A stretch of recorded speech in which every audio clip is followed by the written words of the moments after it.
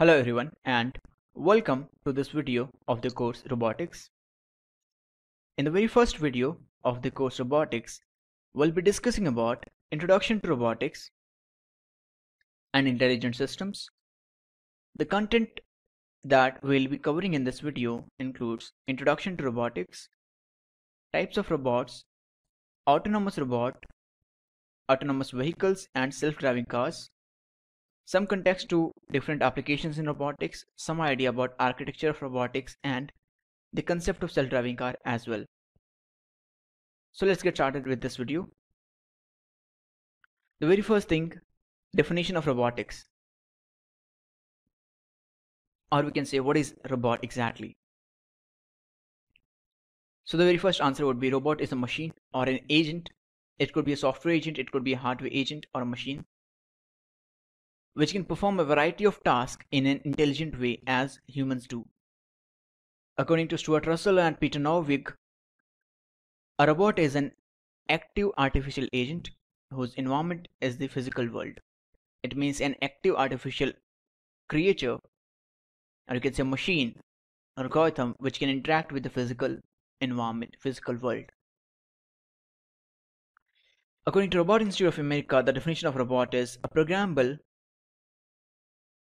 multifunctional manipulator designed to move materials, parts, tools, or specific devices through variable programmed motions for the performance of a variety of tasks. It means a machine which performs a variety of tasks, a machine which is programmable, which is multifunctional, which can be used in different case of uses, and which can handle some materials, parts, tools, or specific devices by just changing the programming.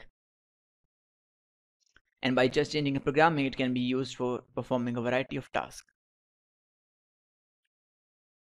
Talking about robots and applications of robot and types of robots. So there are various types of robot you might find. One of them could be robotic manipulators, some mobile robots, some stationary robots, some industrial robot, some domestic robots, some educational robots.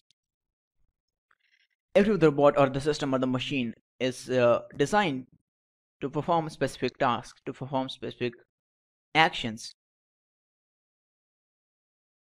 For example, robot manipulators or end effectors could be used to handle the object, lift the object, pick and place the object. Another good type of robot is like mobile robot, which can move from one place to another place, which could be generally used for surveillance, security. It could also be used for finding some objects. It could be also be used for domestic stuff. Robots are also used for domestic robots, servant robots, solar robots, search robots, Mars rover robots, space rover robots. So these are all type of mobile robots which can move from one location to another location. They can move using the legged locomotion or wheeled locomotion, any kind of locomotion they use, and they can move from one place to quadcopter picking pizza can also be called as one type of mobile robots as well. Talking about types of robotics, industrial use cases. So there are various industrial robots which are stationary robots which are used for a lot of variety of tasks, and the same set of robots or machines can be pre-programmed to perform variety of tasks like material handling, picking, placing object, or capping, fitting, analyzing objects, and creating a structure of objects, welding purposes, inspection, quality testing, quality checking, analyzing the objects, analyzing the system, improving productivity. They can be used for qualitative work production and qualitative mass production with a very quantitative production in terms of speed, in terms of rate of production. And industry use cases, robots are also used for laboratory applications like analyzing, quality testing, checking purposes. Educational robots are used to teach students or professionals the basic idea of electronics, the basic idea of robotics, sensors, manipulators, actuators, programmable systems. There are some domestic robots as well, or servant robots, which can be divided generally into two categories. One which can perform some household tasks like cooking, cleaning, lifting, taking care of homes, guarding, security. There could be some other entertaining robot as well, or you can say robotic toys as well, which can do some tasks like talking, walking, dancing, performing, engaging people, receptioning. Generally, robots are used for following tasks. Dirty task. Dirty task is something that where humans do not like to perform those tasks. For example, some drainage cleaning. In case of drainage cleaning or pipeline cleaning, underground water pipeline cleaning, or handling underwater pipeline.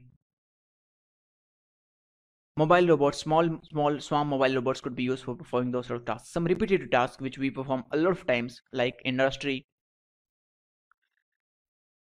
packing the products, manufacturing the products, lifting the products, picking the products, placing the products. So they have a variety of task industry for mass production. Some tasks has to be done in a repetitive manner, and for those industrial robots could be used for different use cases. Some dangerous tasks. There can be some tasks where humans, the environment might not be suitable for human creatures to live there and to work on them. In those sort of critical tasks, like some mining cases, some lime industry cases, or some industrial cases where the temperature and the pressure is so different where humans cannot survive. So in those dangerous tasks, robots are very better to perform those tasks and to do monitoring, maintenance, and controlling of processes. Robots are also used for assisting handicapped people or elderly people or patients. Robots can be also used to make them operate equipments at a higher precision than humans.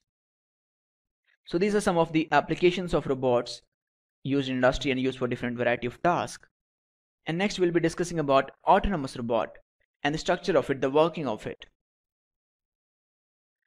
Generally, autonomous robot is a robot which can perform variety of tasks on its own by taking some decision, by getting some perception from the environment using the sensors, and by using the actuators attached with that, manipulating the actuators based on the sensor data and based on the algorithm or the program saved in that the programmable system of that autonomous robot. The control of autonomous robot involves a number of subtasks, which could be understanding and modeling of the mechanism, like understanding the kinematics of robot, understanding the dynamics of robot, understanding the odometry of robot. The control of autonomous robot involves also the reliable control of actuators. For example, how much if a motor is destined, if a motor is asked to perform a precision of 20-degree rotation, and if it is not performing that, then a closed loop control system can drive the motor in certain way so that it can minimize the error between the desired output and the actual output. So to make robots more precise in terms of output, to make them more accurate in terms of output, closed loop control is also used for reliable control of actuating systems. Like servo motor is one of the example of it.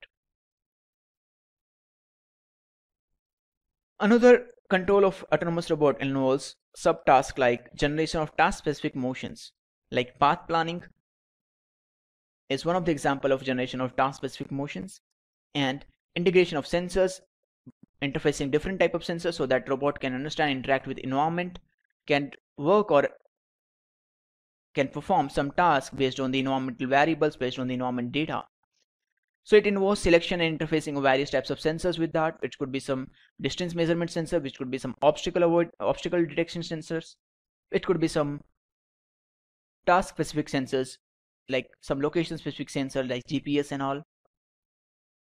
Another type of subtask involves coping with the noise and uncertainty, like filtering of sensor noise and actuator uncertainty to provide accurate and proper output, creation of flexible control policies, and for example dealing with new situation and to control new situation, and staying flexible with new situations and unexpected situations. So those are some control subtasks for autonomous robots. Next topic is requirement of a robot intelligent environment. How should a robot perform in an intelligent environment? An unconstrained set of environment is robot should have some capability of autonomy. The robot should be capable of achieving task objectives without human input. Without human interaction, the robot should be able to achieve the goal set to make it achieve. The robots have to be able to make and execute their own decisions based on the sensor information. They should be having some algorithm which could help them to take decision based on the any new information they are getting from the sensors attached to those robots. Robots do need to have some intuitive human-robot interfaces so that humans can easily interact with them. the use of robot in smart homes cannot require extensive user training. The commands to the robot should be natural for inhabitants. And the third requirement is adaptation. Robots have to be able to adjust to the changes in environment. They should be adaptable to the new environment set of constraints. So these are some of the requirements which are required, which are expected to be there in robots to make them perform in a better way into the intelligent set of environments. So stay tuned for further video in which we'll be discussing more about robotic architectures, actuators and sensors, and some batteries and robotics in next videos. Thank you for watching this video.